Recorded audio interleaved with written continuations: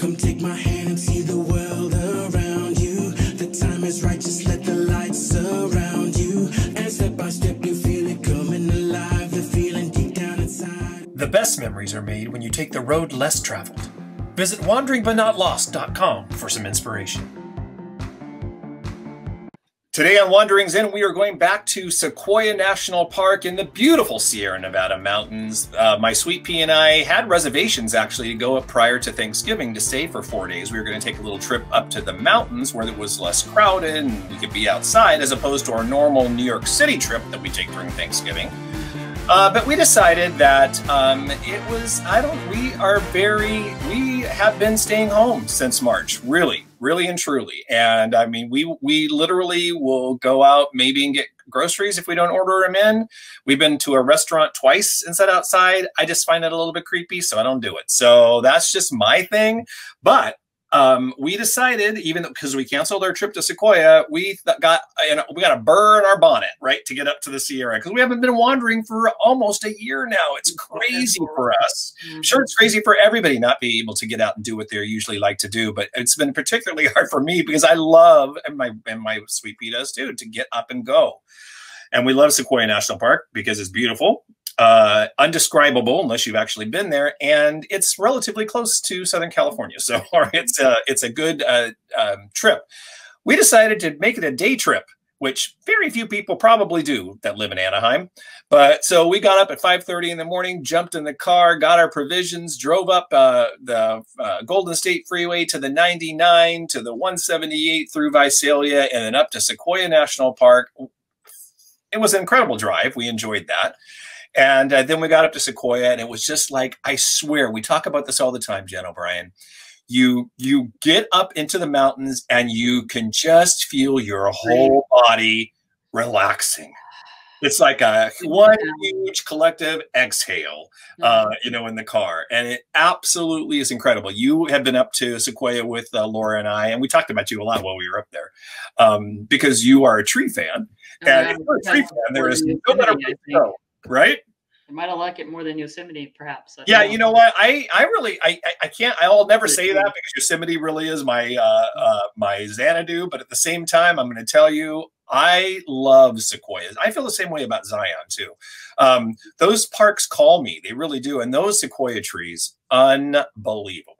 So we didn't know what to expect when we went up there because of what was going on, and we didn't know if there were going to be a lot of people. All of the visitor centers at the parks, the museum-y parts of the museum of the visitor centers are closed.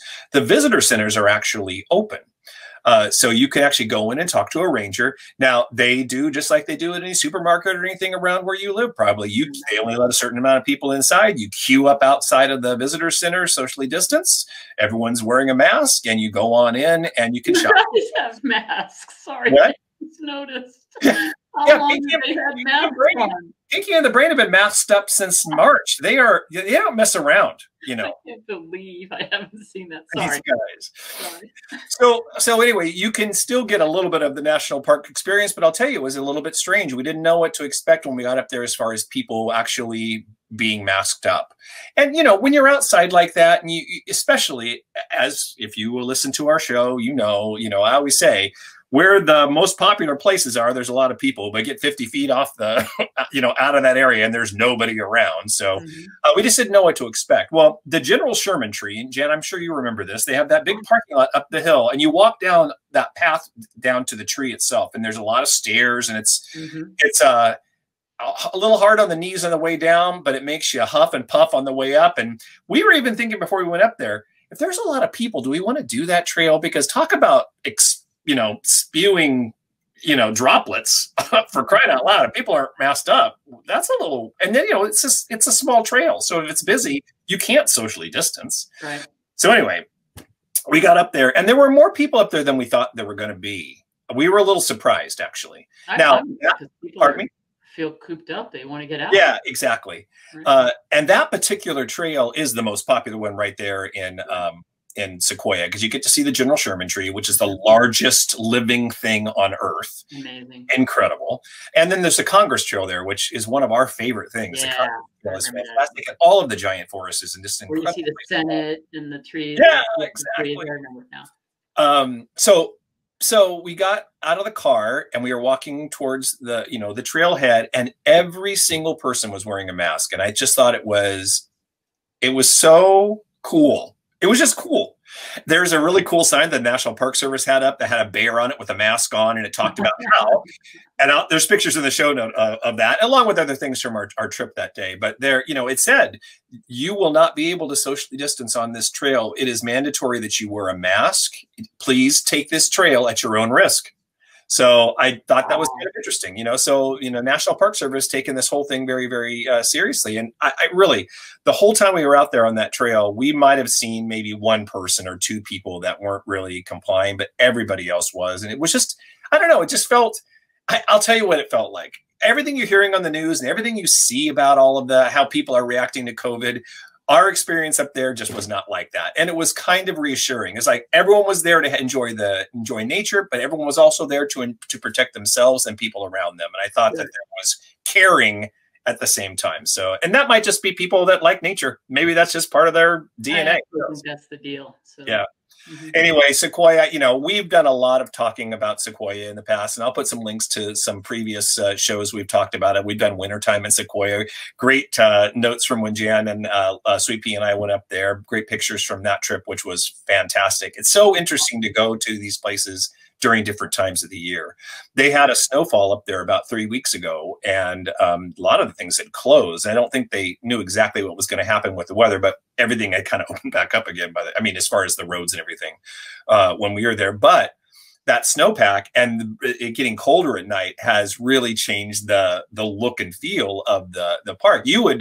Of course, you'd recognize it, Jan, but when we were there, in the summertime, it was so green and all the ferns, wildflowers, and everything. I mean, it just almost hurt your eyes. It was so beautiful, right? So stunning. Now it's a little bit more.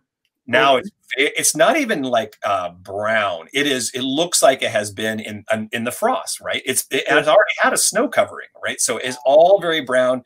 No matter what you juxtapose next to the beautiful color of those Sequoia trees, those trees still stand out like, oh my Lord. Unbelievable. How long did you stay there? I mean, that was a good, what, 4 or 5 hour drive? Yeah, it was about a 4-hour drive for us from where we live. Maybe a little bit more. We stopped a couple times on the way up, just to use the restroom and stuff like that. We had all of our provisions that we were going to use in a backpack, not to leave in the car because there's bears up there. You can't leave stuff in your car. So, we put on our backpack, packed a little lunch. We ate out in the giant forest, which was awesome. We got up to Sequoia about 10:30. Nice. And we figured that we wanted to leave around 3 because we didn't want to be driving down that hill in when it gets dusk, because I hate driving in dusk anyway, because it's a horrible time to see. Yeah. So we actually ended up leaving about 3:30. So we were up there for 5 hours. Hang out and hike and do that. It was but you guys liked the drive, so the drive was part of the journey. It wasn't we have a 8-hour drive round trip. The drive is always a part of our journey, so you're absolutely right there. So yeah, so we had a great full day. So we were up in the Sequoias for about 5 hours.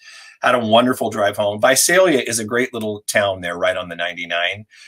They deck the halls at Christmas time with old-fashioned kind of small-town Christmas decorations. And it's not like there's 3 garlands. No, their main street is called Candy Cane Lane, and the whole thing is just garland after garlands. It's awesome. So we always love to drive through there. Well, we got down there at 5 o'clock, and the lights go on at 5:30. Oh, yeah. So we went over, we thought, let's get an In-N-Out burger. So we went over to In-N-Out, which took about 20 minutes because you know how the line at In-N-Out is. And by the time we got our food, we had our little drive-through meal driving down Candy Cane Lane in Visalia. So it was an awesome little experience. Got on the 99. We got home about 9 o'clock. So it was a wonderful day trip to the national park. It could talk about rejuvenating you and making you feel like, literally, when we got up the next day, and as the days passed closer to Thanksgiving, we were like, God, it felt like, that we were there more than just 5 hours, so just a little bit of wandering can go a long, long way. Wow. So, yeah. And honestly, I have to just point out again, if you're listening, you're going to have to go to the video. to be able to see this over on YouTube. But Matt, I can see some of your decorations, so I'm going to point out, I love the Santa up on the wall. I don't know what that Santa. It's a Santa's Village pennant. A pennant. Okay, I love that. And then, of course, I can see my favorite thing, which is the Rudolph characters over here. Okay, so I can see Island of Misfits. Charlie in the box. I see Charlie. I see Yukon Cornelius. Yukon and Dennis, right? Isn't he? Hermie. Yeah. Oh, what's his name? Hermie. Yep. Hermie, the dentist. Yes, the dentist elf. Okay, anyway, just wonderful. And that's just like one. Oh, and there's a couple other things up there. And this is just in one little tiny square of your office. So I can imagine what the rest of your house is. Hey, you know, we're decked. Our halls are decked this year. So good job. Makes us smile. Anyway, people, you know, as always, you need to get up and get out. You can do it. You know, as it turned out, it's a good thing we canceled our reservation because the Waxahachie closed because of the rise in COVID cases. Our reservation would have been canceled anyway. So it was better that we did it as opposed to getting that message saying, hey, you're not coming up. You know, that would have been kind of a bummer. So if you have reservations up there in any of the national parks, you should definitely stay on it, keep calling, and because things are changing on a daily and weekly basis, especially since things have gotten so crazy right now with COVID. So anyway, guys, get up, get out, and it will do. COVID style. Exactly. Yeah. The COVID edition of getting up and getting out. You're listening to the Wandering But Not Lost podcast, where real estate and reality meet. Join us and subscribe on Apple Podcasts, Stitcher, Spotify, iHeartRadio, Google Play, and now on YouTube.